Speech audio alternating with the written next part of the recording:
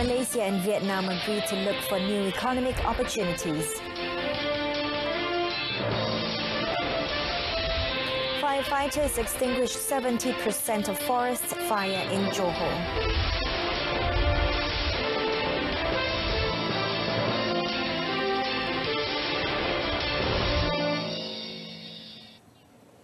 You're watching the evening edition of News on 2 with me, Renee Fong. The Yang di-Pertuan Agong Al-Sultan Abdullah Riayatuddin Al-Mustafa Billah Shah was accorded a state welcome today at the Bogor Presidential Palace in conjunction with His Majesty's state visit to Indonesia. The King and the Raja Permaisuri Agong Tunku Haja Aziza Amina Maimuna Iskandaria arrived at the palace at 10:30 a.m. and were welcomed by Indonesian President Joko Widodo, popularly known as Jokowi, and his wife Iriana Joko Widodo. Al-Sultan Abdullah then took the salute before the Indonesian Presidential Security Force, after which the Negaraku and the Indonesia Raya, Indonesian national anthem, were played. His Majesty then inspected a guard of honor. The King and Jokowi then held discussions at a veranda talk at the palace, after which bilateral discussions were held between the Malaysian and Indonesian entourages. Jokowi, who won the 2019 presidential election for the second term, accompanied Al-Sultan Abdullah as His Majesty planted a damar sapling. The Indonesian president also drove the king in a buggy on a tour of the grounds of the Bogor Presidential Palace. The Malaysian entourage includes Economic Affairs Minister Datuk Sri Muhammad Azmin Ali as the minister in attendance, as well as officials from Istana Negara, the Foreign Ministry and the Prime Minister's Department. Malaysia and Vietnam agreed to strengthen cooperation and look for new economic opportunities to reduce trade imbalance between the two ASEAN countries.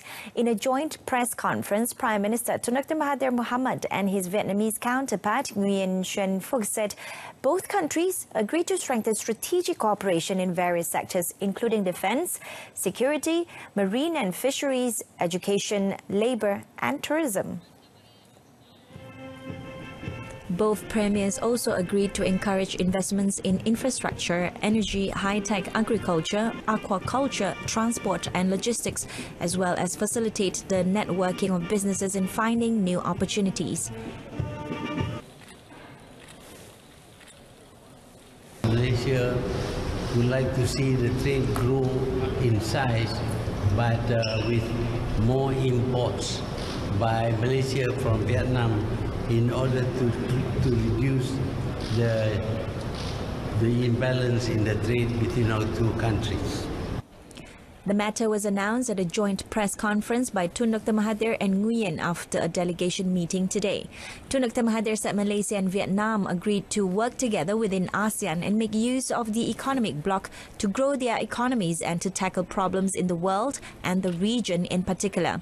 On overlapping claims between the two countries, Tun Dr. Mahathir said disputes should be resolved in a peaceful manner through negotiations.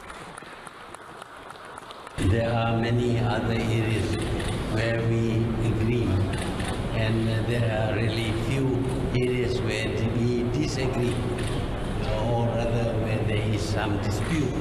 But all this can be resolved between us in a friendly manner.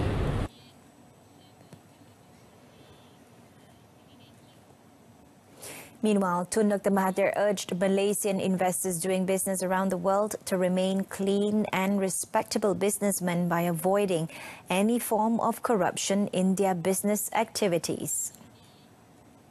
We want Malaysians to be respected, and they will be respected if they do business properly. One of the problems that we face in doing business in other countries is, of course, corruption. The temptation to corrupt is very strong, but please avoid that. Malaysians must be clean businessmen. Tun Dr. Mahathir said Malaysians must be businessmen who do not depend on corruption, who provide good service, are of good behaviour and are friendly. He also urged Malaysian businessmen and investors operating overseas to contribute to the national economy. Tun Dr. Mahathir urged Malaysian businessmen and investors to understand the way of doing things in the countries where they operate, as well as the culture, rules and regulations and laws to expand business opportunities.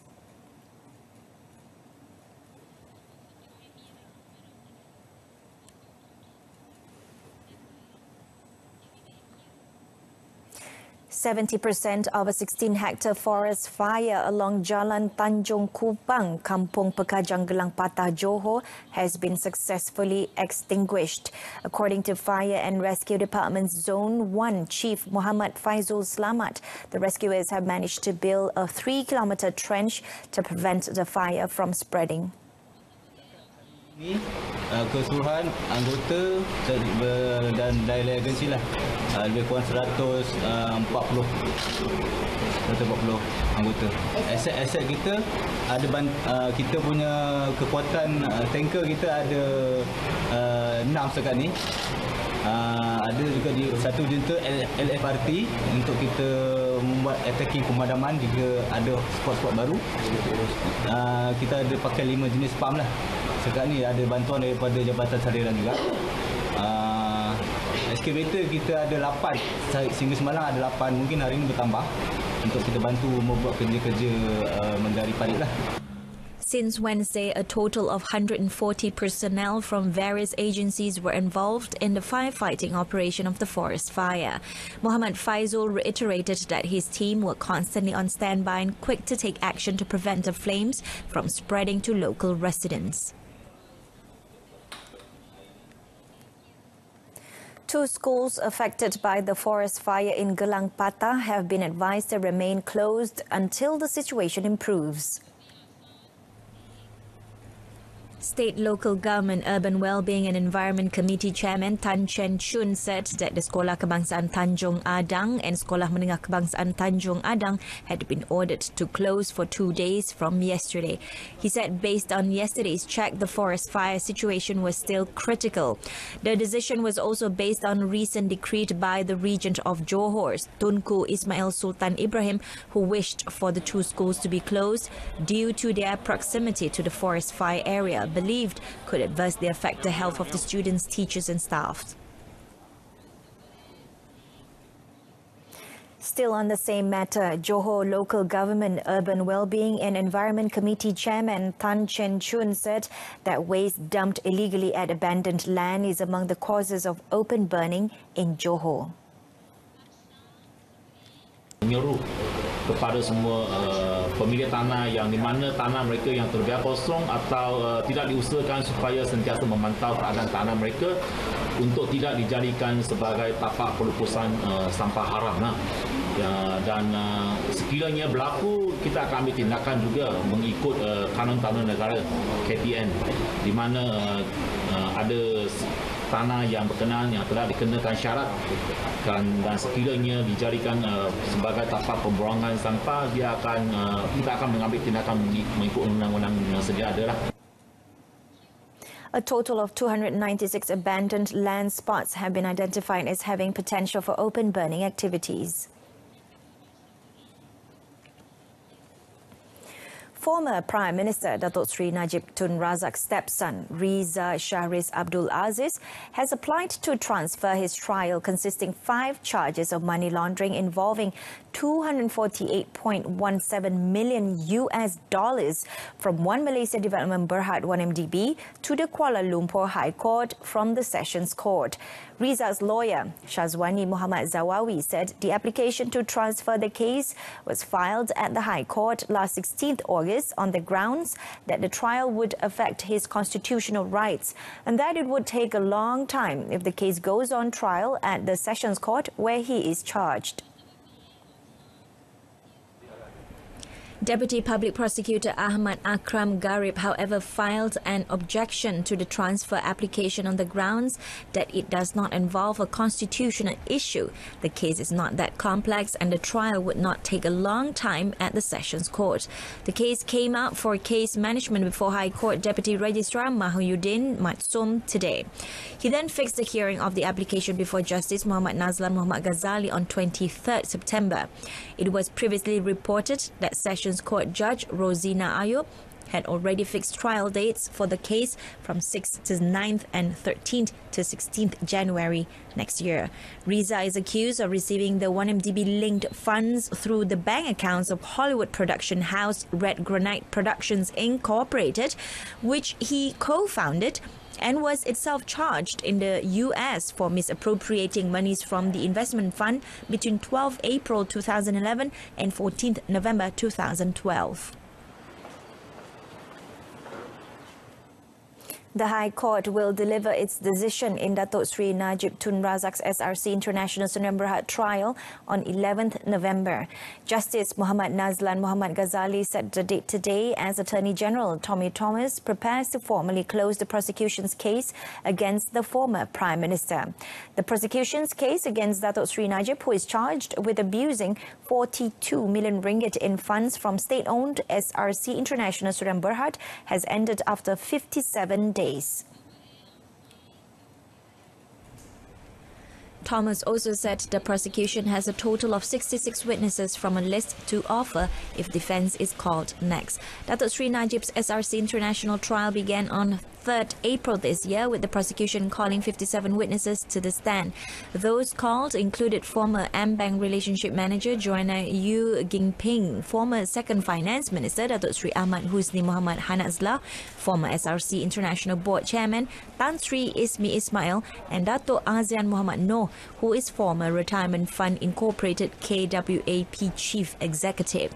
Out of the 7 charges Datuk Sri Najib faced, the Pekan MP is accused of committing 3 counts of criminal breach of trust over a total 42 million ringgit of SRC International funds, while entrusted with its control as the Prime Minister and Finance Minister then, and a separate charge under an anti-corruption law of abusing the same positions for self-gratification of the same sum. The remaining 3 of the 7 charges are for allegedly money laundering the same total sum of 42 million ringgit. 3 men believed to be foreigners and members of the notorious Geng Tebuk involved in a spate of robberies as well as house and factory break-in cases were killed in a shootout with the police at the Alma Light Industrial Area in Bukit Mertajam, Pulau Pinang. Pulau Pinang Police Chief Datuk T. Narena Sagaran said the 2 a.m. incident, which took place at Jalan Pala 6 Permatang Tinggi Industrial Area, unfolded when the trio were in the midst of breaking into a factory.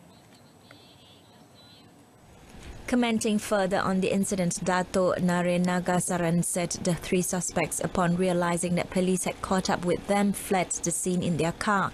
While making their getaway, the suspects began shooting at the police, who returned fire on the assailants, killing all 3 on the spot. Ops Tebuk is, what they do is they either come through the rear of the factory or they overwhelm the guard who is at guarding that premise. Then they go up the roof, then they straight come into the office of the premise, and then what they will do is they will try to force open the safe. The Pulau Pinang Police Chief added that it was learned that the trio were part of a gang which were active in breaking into factories in the area. They were believed to be involved in at least 5 previous breaking and entering cases. Apart from a gun, police also found a machete and other tools used in breaking into the factory in the suspect's car.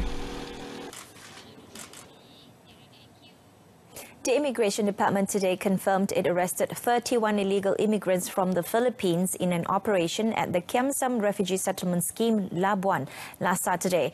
Labuan Immigrant Director Asani Latjani said the 10 men, 10 women and 11 children aged between 5 and 55 were picked up in the operation conducted from 1:30 a.m. to 2:30 a.m.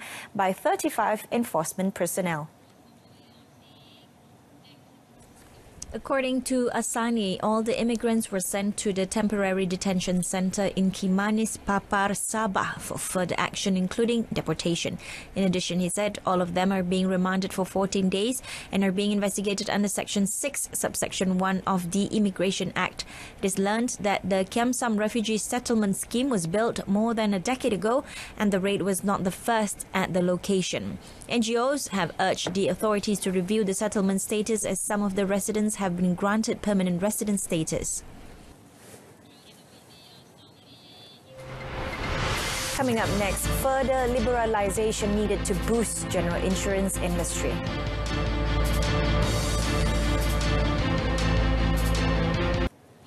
Welcome back. The general insurance industry is set to witness challenges ahead after recording a 1.4% drop in gross direct premiums to 8.915 billion ringgit in the first half of 2019. General Insurance Association of Malaysia, PM Chief Executive Officer Mark Lim said further liberalisation is needed to boost the industry. In fact, the outlook is that the trade tension between China and US is not fully played out yet. So the next 6 months, we could even face more challenges. Because we contracted 1.4% in the first half this year. So the recovery for the next 6 months will be quite a challenge. Speaking to the media after the half-year 2019 general insurance industry results presentation in Kuala Lumpur, he said PM and Bank Negara Malaysia are working closely on the next phase of further opening up the industry. For the second largest market, fire insurance grew 2.5% to 1.73 billion ringgit, while motor insurance, the dominant class, was relatively flat with a marginal decline of 0.2% at 4.18 billion ringgit.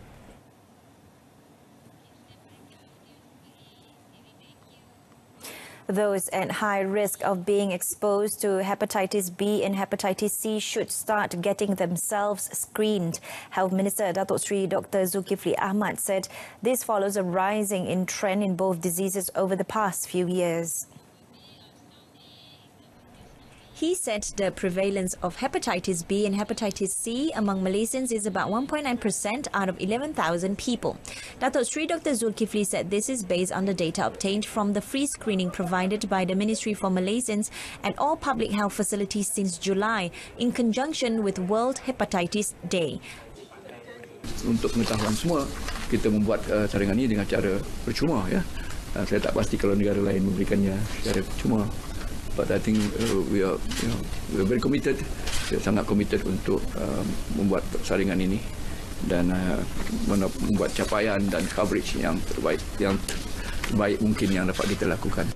He said this at the Ministry's monthly assembly today, in conjunction with the World Hepatitis Day, which carries the theme Finding the Missing Millions. The Ministry has launched the National Strategic Plan on Viral Hepatitis.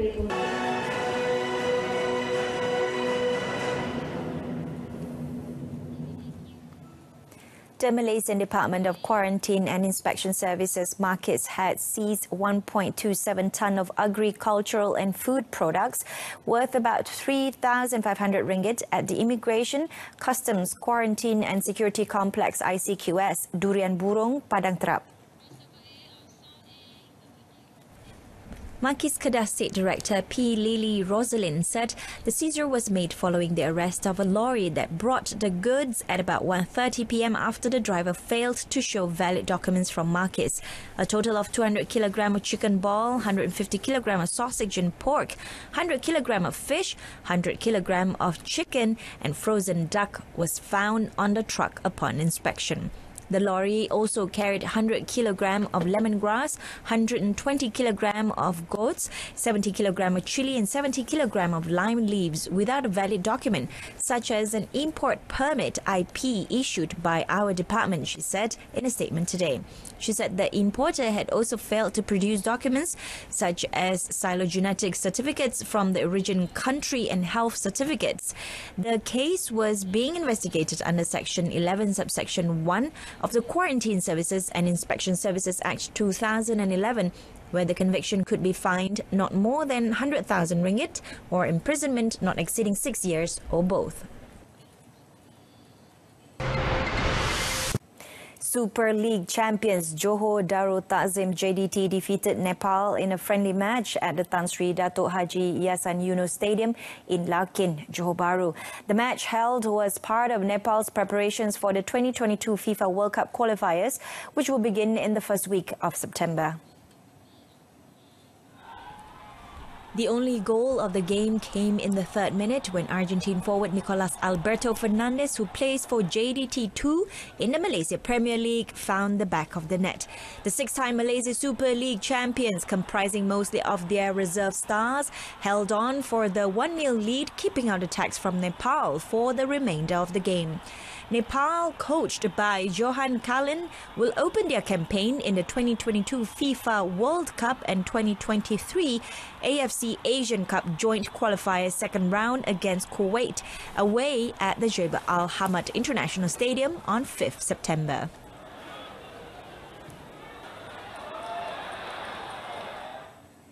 Malaysia will play away to Indonesia in the opening match of their Group G World Cup Asian Cup qualifying campaign, and Harimau Malaya boss Tan Cheng Ho wants his charges to stay calm on 5th September.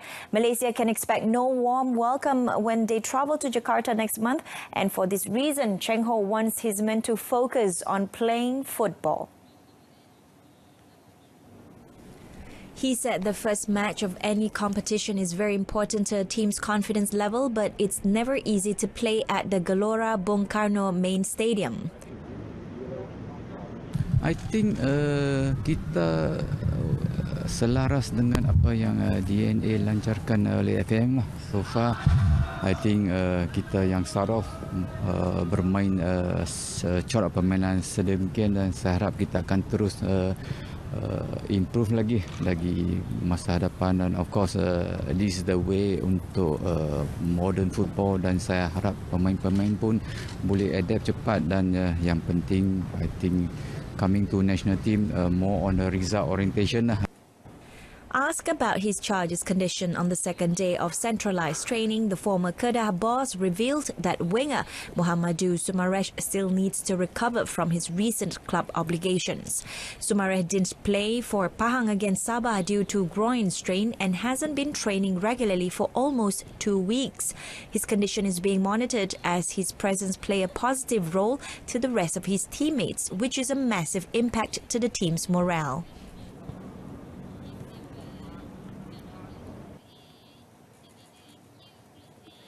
That concludes this evening's edition of News on 2.